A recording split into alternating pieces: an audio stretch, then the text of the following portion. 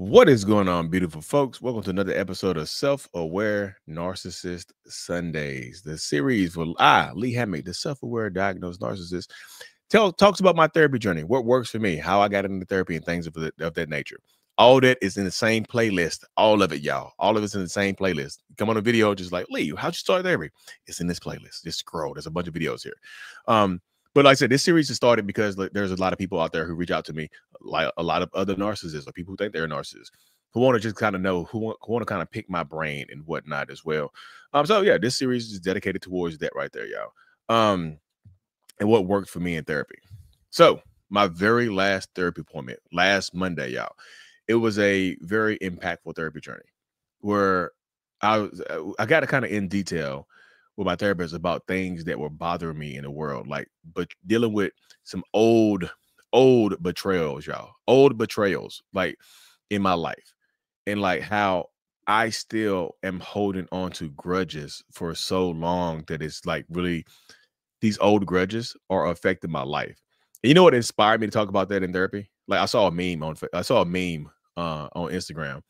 It was like crows it was about crows. It's like crows hold grudges against people for 17 up to 17 years. I was like, that's my spirit animal right there, because I hold grudges for a very, very long time. And when I said it, I was coming from a place of it, like literally of being like proud of holding grudges. And I was like, man, that's childish as hell to hold grudges against people that like so for such a long time. Like, and y'all know I've discussed this before on my channel that like I hate when people have power over me, right? And as long as I'm holding on to a grudge, that person has power over me. As long as I'm holding on to something like that, because but if you're holding a grudge, if you're holding a grudge or some vengeance, and this is the narcissists out there, right?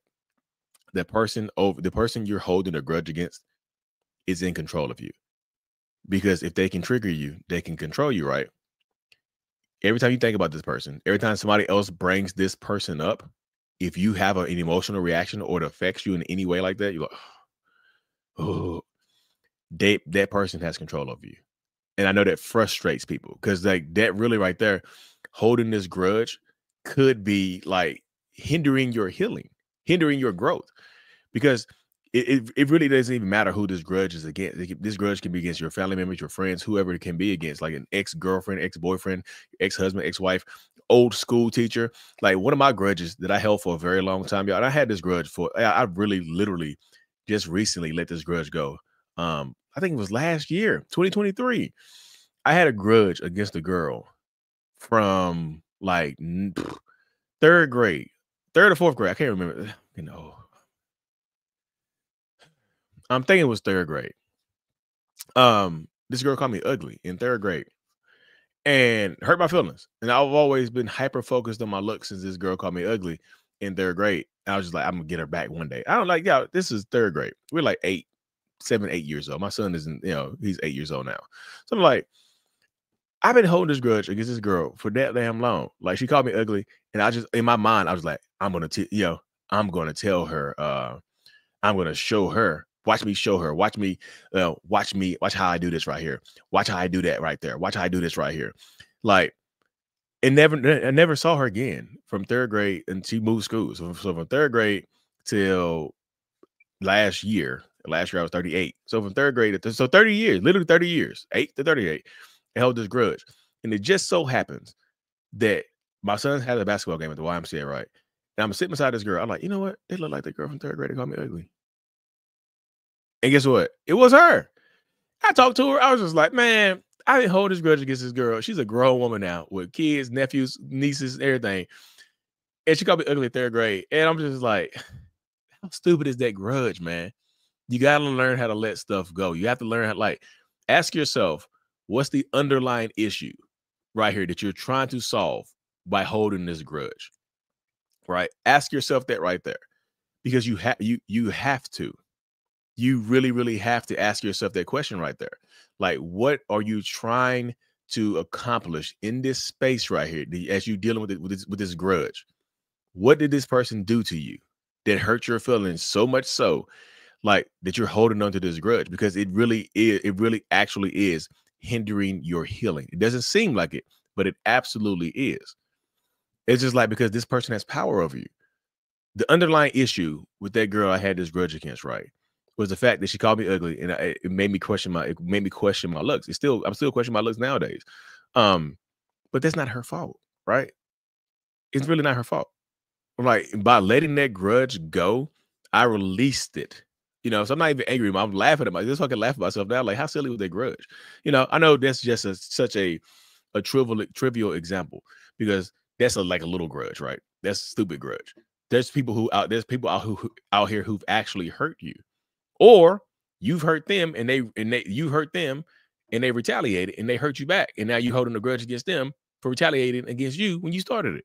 You know, Perspective. Dig deep into your mind and ask yourself, why am I angry at this person years later? One of my old homeboys, right, literally betrayed me. Literally, this was last year too. Like, 2023 was a year of release for me, right? Literally, one of my good friends literally betrayed me by trying to sleep with people from my profile. Like, I'm super protective of my profile, y'all. I know I have a lot of people who follow me that are victims of domestic violence, emotional abuse, physical abuse, all that other stuff, right? So I'm super protective of my platform. And this real life friend knew that. I was like, hey, don't talk to any of the women who follow me. Don't go in their inboxes and anything like that. Of course, he didn't listen. Of course, he picked the one girl that I actually really knew in real life. I met her in real life a couple of times. I met her kids and everything. I know her story. Literally got into that. Literally started messaging her, started trying to manipulate her, because he knew me and he knew that she knew me. So he was trying to use the fact that he knew me to get this girl to drop her guard. And he's a predator. So I found that out, cut him off. Haven't talked. I went no contact with this man last February. I haven't talked to him since February of 2023. That betrayal.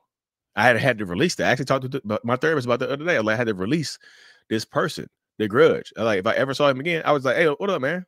Love you, care about you, wish you the best. You just can't have access to me. I don't have no negative energy towards you.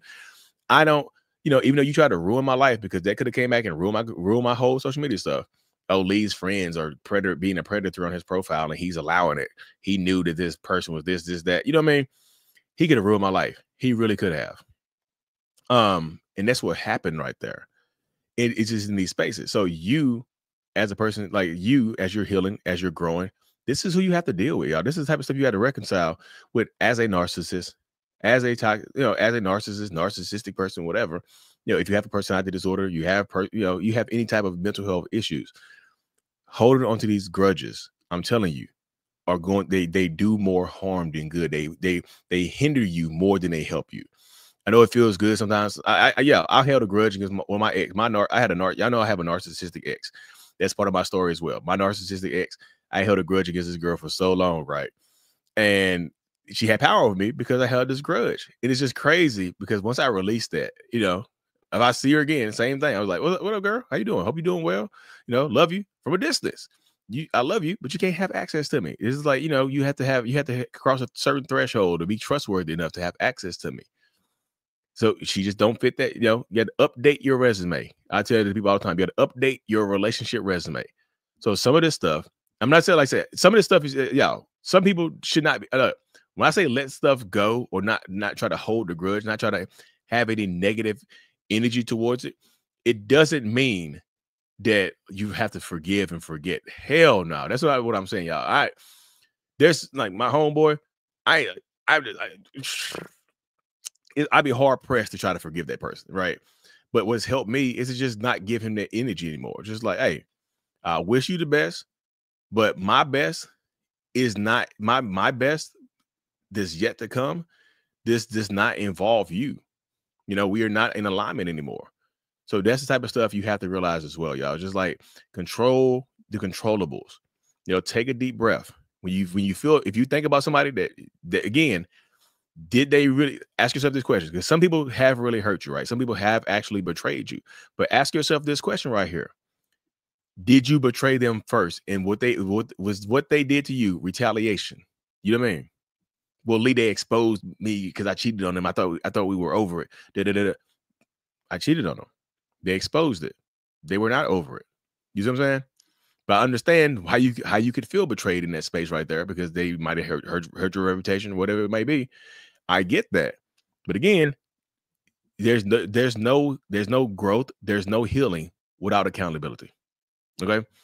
So if as you continue to grow, as you continue to heal, as you continue to move forward, just, just try not to hold these grudges for so long. I'm just telling you, giving so much energy to these grudges can be so detrimental to your healing, so detrimental to your growth.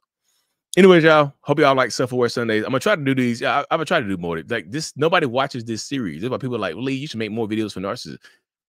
This almost a whole year's worth of stuff in here that nobody watches. So if you watch this video to the end, like, comment, put the hand raise emoji up to let me know you made it this far.